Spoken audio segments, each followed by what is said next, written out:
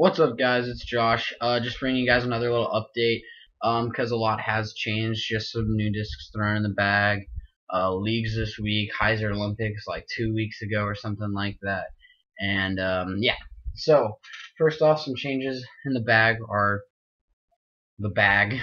I did get a new bag. I went from a Dynamic Disc Soldier bag to now I have a grip equipment bag. It's the camo, the digital camo bag. I bought it when they had their holiday sales, so for 222 instead of 250. Yep, it was my birthday present. My birthday was a couple of weeks ago, so I asked my parents for it, and yep. Now some just changes in the bag. Starting off with my putters. I changed putters for whatever reason, so now I'm not even full Innova anymore because I used to only throw Innova. Everything in my bag was Innova. Now, I, for whatever reason, decided I wanted to start putting with Wizards, so I have two pretty much max weight. This one's 174, but this one's 175, but I can't tell the difference because they pretty much look the same and they pretty much fly the same, or they do fly the same, and the stamps are so similar that I can't really ever tell when I grab them out if they're which one they are. So there's that. Next is this beauty right in front here. It's a blue metal flaked Champion Gator factory second, and the only thing that I found in the person who gave it to me found that really made it a factory second was there's this little tiny black speck which I probably can't even get to show up on camera. It's right there if you can see it. That's the only thing that is honestly wrong with it that I found. There's no bubbles in the rim or anything like that. But gotta give a big shout out to Tim Boston. You guys can check out his channel. It'll be in the description, and it's in my featured channels list if you guys want to go check him out. He's gonna be doing a 100 subscriber giveaway. When he gets to that, he's, I think what he said, 18 away, and I think that's what he was last time I checked. So go ahead and give him a subscribe, and be ready for that. And so yeah, we did a little Secret Santa with our club at our school, and we all had each other. I had Tim had me, and Kyle had Hunter, and Hunter had Kyle, and Nate had Mr. Rhodes, and Mr. Rhodes had Nate.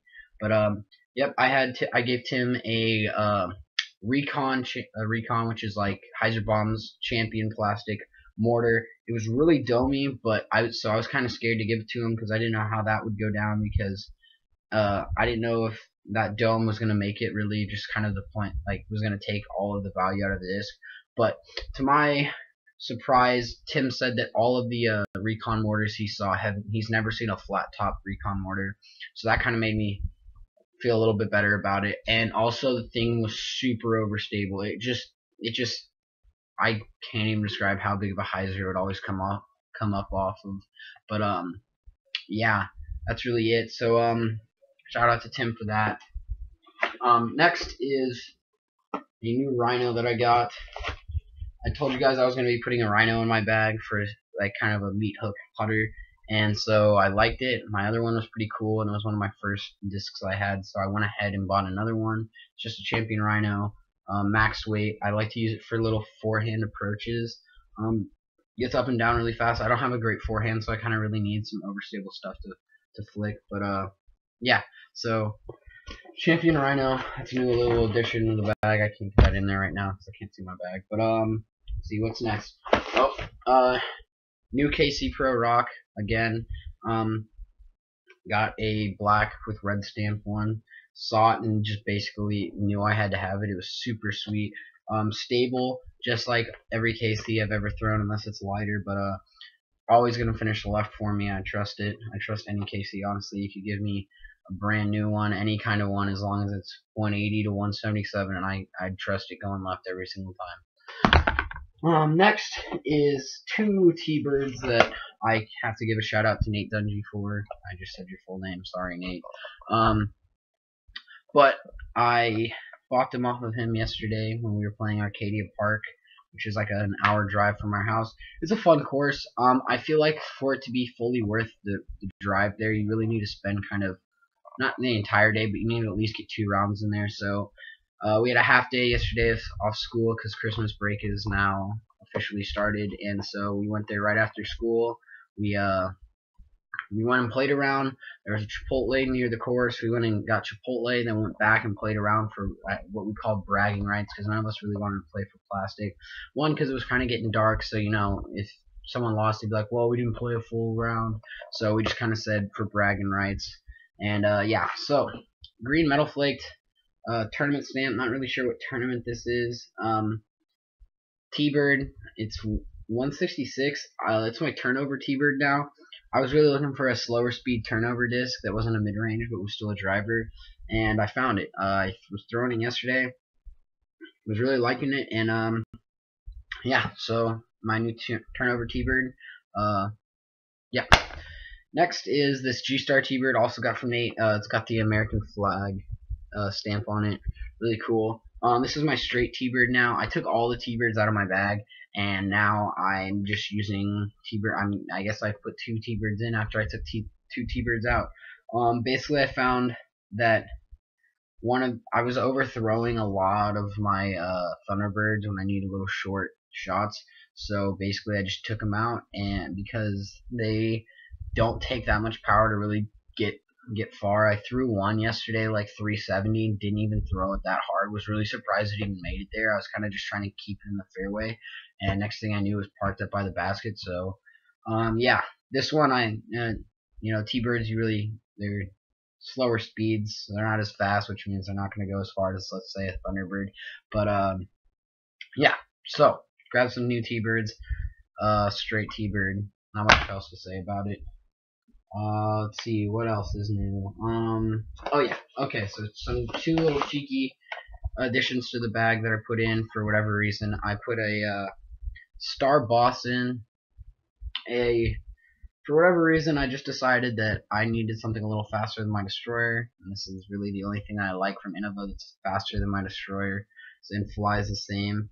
They have the same numbers. I'm pretty sure they're just one. This is just 1 speed faster. Let me check that. I took the stamp off of it. 12.5 negative 1.3. Yeah, so same numbers, just a little bit quicker. And yeah, so this is 167. It's a lot flippier than I thought it would have been, because I was not really sure if I could throw a 13 speed. And like within the second day I had it, it just wouldn't flip back over, and I threw it like 417 feet or something like that, and it was still on an aiming line when it hit. So my guess would have been if I'd put it a little bit farther to the right and maybe a little higher, that it probably would have reached right around like 430-ish maybe, or 450. I'm not really sure. But yeah, so Boss, and I put another Boss in too. This is my old Boss. This was like the first champion disc I ever bought.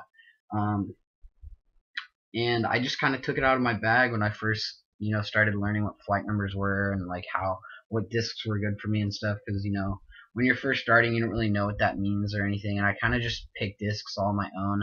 I mean, I had my cousin's help, but they were kind of just like, oh, this works good for me, and they can throw like 600 feet. So I was like, that doesn't really help me, because I can only throw like 200 at the time. They're like, so get a Boss, and the thing was just overstable with balls. Didn't really like it that much. Didn't throw it that much. When I first got it, or when I got my new bag, which was that soldier bag at the time, I just kind of put it in there as a placeholder, never really threw it. Now that I'm seeing that I can throw it again, it's my straight Boss almost. I can throw it a little bit higher, it'll flip up, it'll right out, and it'll finish left. So not certain yet if I'm gonna keep it as in my bag or not, because I don't really like Champion, but this one doesn't feel that bad because it's kind of I say older Champion, but like from like 2009, 2010. And it's kind of used, so it doesn't feel as I guess slick as normal Champion. And with the bag, the only other thing really new is a little mini that I got with it. It's cool. It's just blue with this kind of shatter red stamp on it. Really like it. Those are my favorite colors, so really pleased to get that. As you can tell, with this being red and blue too, and a lot of my discs being blue, that's my favorite color. My hat. But yeah, went out to leagues this morning too. Shot 1 over.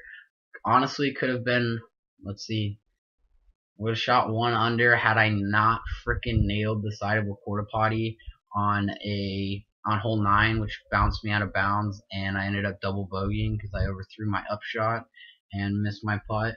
And not much to say. Threw a bad shot, went out of bounds.